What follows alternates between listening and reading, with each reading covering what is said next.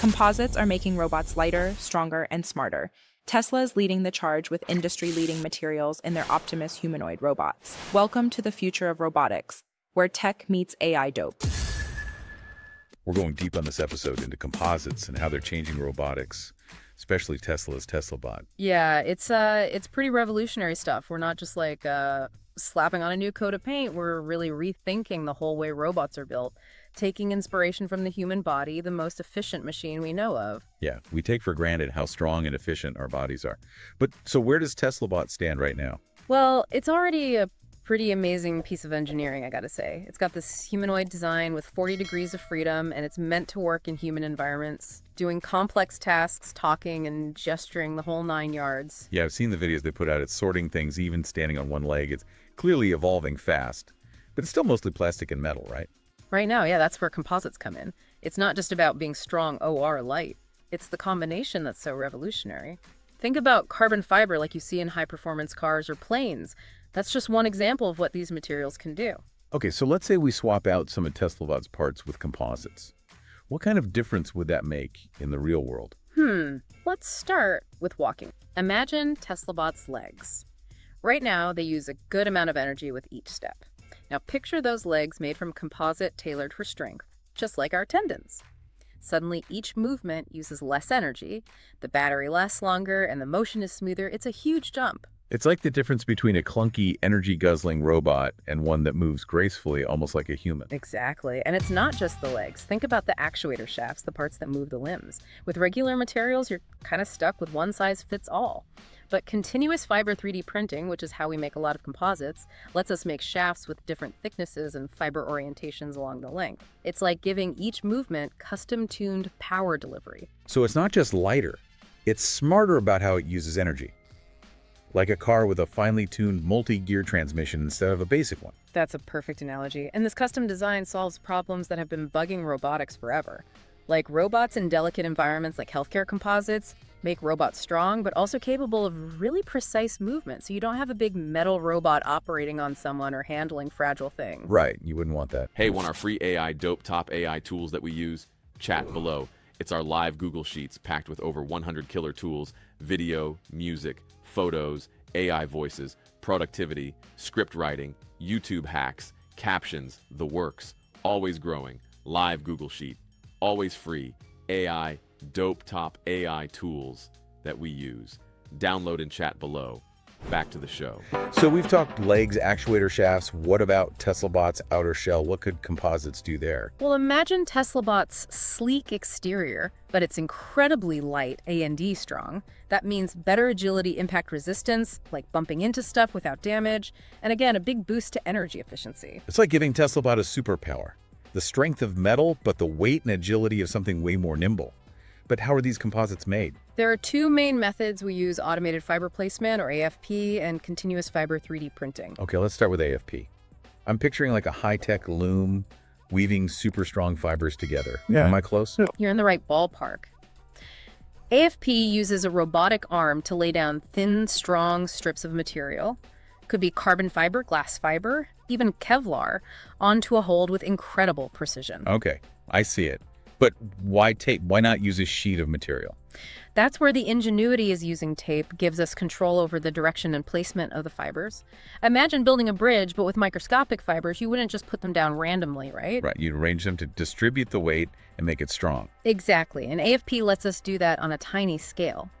By carefully placing those fibers, we can make parts that are strong in certain directions, like muscles and tendons in our bodies, so you get maximum strength where you need it and minimum weight where you don't. So it's like weaving a fabric of strength layer by layer with these high-tech tapes.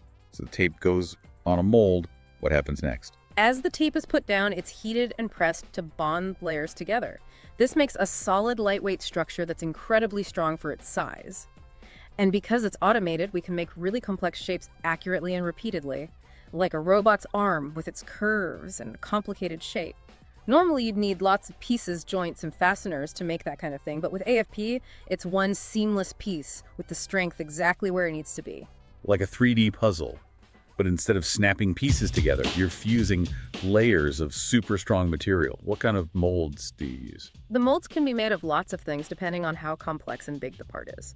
Sometimes we use traditional metal molds, but we're using more and more 3D printed molds, which gives us even more flexibility and lets us make prototypes faster. So 3D printing is part of the AFP process itself. That's pretty cool. It is. It shows how these advanced manufacturing technologies are all coming together to make production better and more efficient. Okay, so we have this precise automated process for making strong, lightweight structures. But AFP has been around for a while, right? It wasn't made for robots, was it? You're right. AFP started in aerospace, where being light and strong is really important. Think about an airplane wing. It needs to be incredibly strong to handle the stresses of flying, but also light for fuel efficiency. AFP was the perfect solution. So airplanes were the testing ground, pushing the limits of this tech to make those super strong but light structures. And now that same technology is changing how we make robots. Exactly. And just like in aerospace, AFP is solving real problems in robotics. Like with drones, weight is a huge factor in how long they can fly and how much they can carry. By making drone parts lighter and stronger with AFP, we can make them perform way better. Makes sense. Every gram saved means more flying time and efficiency. Okay, I'm seeing the potential of AFP. What about continuous fiber 3D printing? How's that different? With continuous fiber 3D printing, instead of laying down tape, we build the part layer by layer like regular 3D printing, but we use continuous strands of fiber woven into the structure as it's built, not just plastic or metal powder. So you're weaving super strong fibers right into the part like a 3D tapestry of strength. That's a great way to put it. Imagine a 3D printer with two nozzles. One puts out the matrix material like plastic or resin. The other lays down the continuous fibers, carbon fiber, glass fiber, or Kevlar. It's like having a tiny loom inside the printer, weaving those fibers into the part as it's made. Wow, so you're making the composite material in real time as you print. How much control do you have over where the fibers go? Oh, we have a ton of control. The 3D printer software lets us say exactly where the fibers go and in what direction with really high precision. We can make straight lines, curves, even loops and spirals, all while putting those fibers right into the structure. Like a robotic embroidery machine sewing patterns of strength into the part. Exactly. And this lets us make parts that are not only strong, but also designed for a specific purpose. Like one part of TeslaBot's hand could be strong while another is flexible. That level of control is amazing. So this isn't just a better kind of plastic. We're talking about designing materials with specific properties built right in. That's the power of composites in robotics. It's like the difference between building a house from pre-cut wood and being able to sculpt the wood itself into any shape you want. It's a whole new way of thinking about materials, almost like we're designing matter itself. And that's what's so revolutionary about composites. We're not limited by old materials anymore. We can design materials to do exactly what we need them to do, no matter how complex. Okay, I'm seeing the possibilities here. But let's get back to TeslaBot. We've talked about how composites could be good, but are there robots out there using these materials to solve real problems? Oh, absolutely there are. One big area where composites are already making a difference is prosthetics. It's tough to make a prosthetic limb that's both light and strong enough for daily use. Composites let us copy the complex structure of bone so it's strong where it needs to be, but also light. So someone with a prosthetic leg made with composites could walk more comfortably and naturally. Exactly, and it's not just copying nature. We can also add things like shock absorption and energy return, which are important for running or climbing stairs. Composites give us the tools to create prosthetics that don't just replace limbs, they actually make people's abilities better. That's amazing. It's like taking something tragic, like losing a limb, and turning it into a chance to push the limits of what humans can do. And that's what's so exciting about composites in robotics. It's not just about better machines, it's about a better future for all of us. I'm inspired, but before we get too carried away, I want to know how this all works in practice. Let's look closer at the manufacturing processes themselves. Okay, let's step onto the factory floor then, and we'll start with AFP. It's a process that often surprises people with how elegant it is. I love elegant solutions, especially when it comes to something complex like building robots. Yeah. So where do we start with AFP? Picture a robotic arm with what looks like a high-tech tape dispenser that's the heart of the AFP system. It lays down these thin, strong strips of material, could be carbon fiber, glass fiber, even Kevlar, onto a mold, and it does it with incredible precision. Okay, I'm picturing it, but why tape? Why not just a sheet of material? Ah, that's the clever part. Using tape means we can control exactly where those fibers go and in what direction with amazing accuracy. It's like if you were building a bridge, but instead of using big steel beams, you had microscopic fibers. You wouldn't just lay them down randomly, would you? No, you'd have to arrange them carefully to make sure the bridge was strong and could handle the weight. Exactly, and that's what AFP lets us do, but on a super tiny scale. By controlling how those fibers are laid down, we can make parts that are strong in specific directions, just like muscles and tendons in our body, so we get the most strength where it's needed and keep the weight down where it's not. So it's like weaving a fabric of strengths layer by layer with Yeah. these high-tech tapes. So the tape is laid onto a mold and what... As the tape goes down, it's heated and pressed to bond the layers together. This makes a solid, lightweight structure that's super strong for its size. And because it's automated, we can make really complex shapes accurately and over again. Think about the curved, complex shape of a robot's arm. Normally, you'd need lots of pieces, joints, and fasteners to make something like that. But with AFP, you get one smooth piece with the strength right where it needs to be.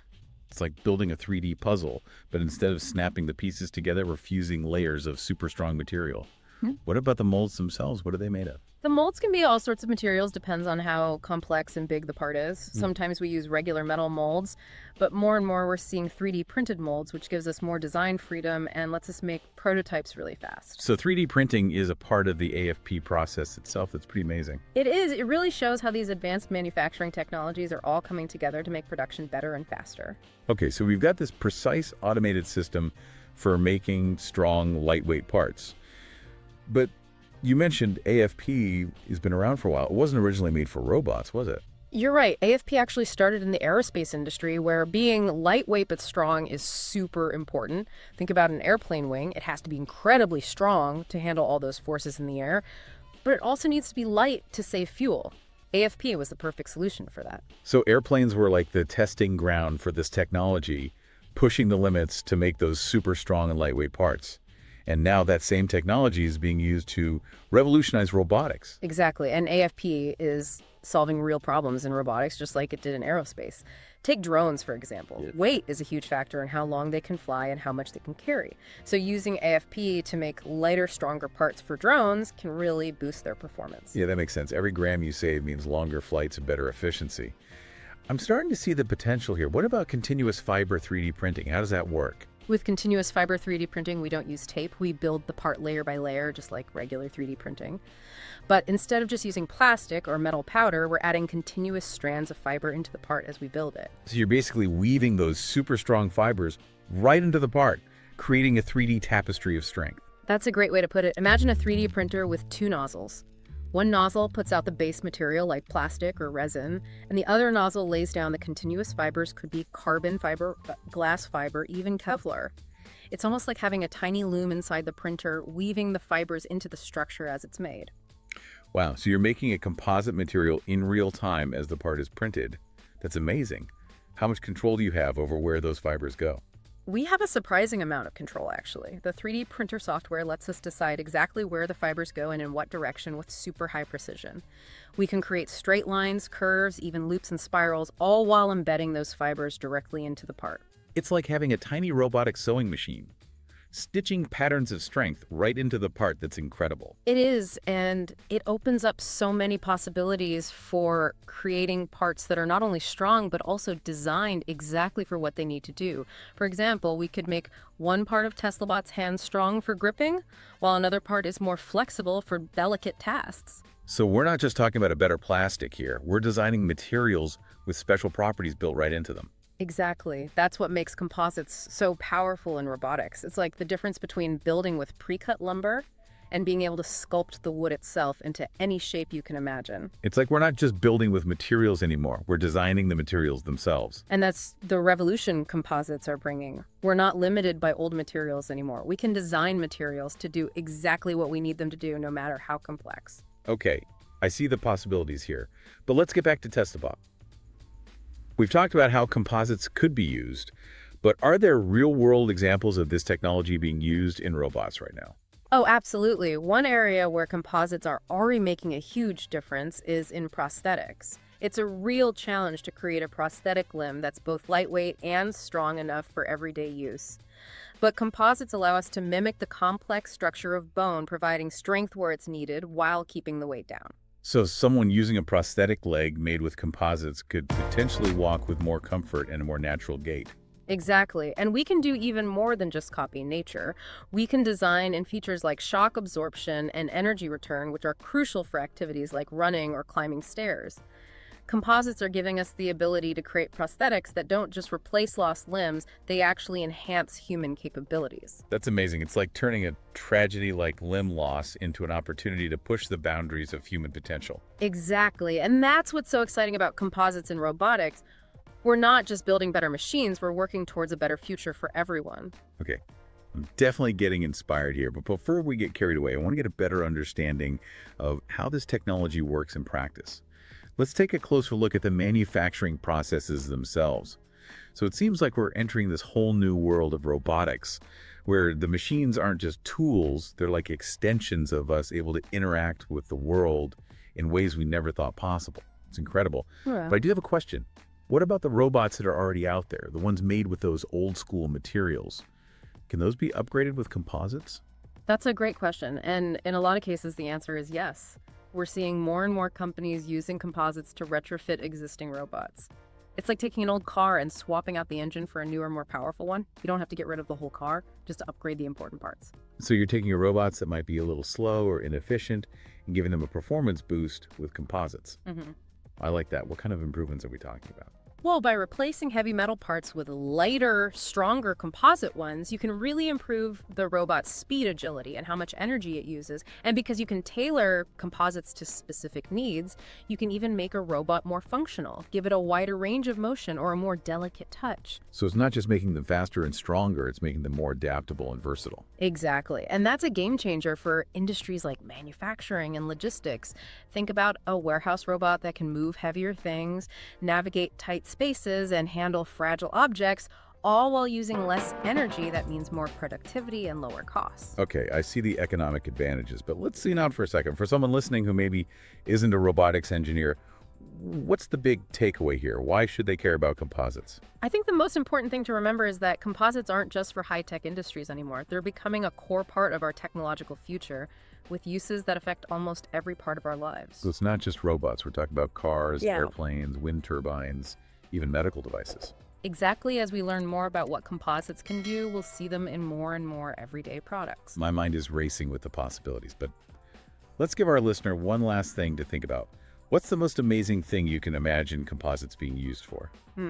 If I had to pick just one, it would be using composites to create robots that are almost impossible to tell apart from living things. Imagine a robot that moves, senses, and interacts with the world, just like we do with a body that's as complex and adaptable as our own. Wow. That's a pretty bold vision. It sounds like something right out of science fiction. It does, doesn't it? But with all the incredible progress in composites, artificial intelligence, and bio-inspired design, I think it's something we can achieve. We're already seeing hints of it in research labs all over the world. I'm blown away. Composites aren't just a material. They're a glimpse into a future we can only begin to imagine. Exactly. And it's a future where robots and humans can work together in ways that are both amazing and beneficial. So for everyone listening, as you go about your day, take a minute to think about the incredible power of composites. They're shaping our world in ways we're only starting to understand. And who knows, maybe one day you'll be shaking hands with a robot that's so lifelike you won't even be able to tell the difference. For even more deep dive into humanoid robots, click this next video where we talk about how the US military is testing everything from robot dogs to swarms of drones. Click to see how the future of warfare is hardcore AI dope.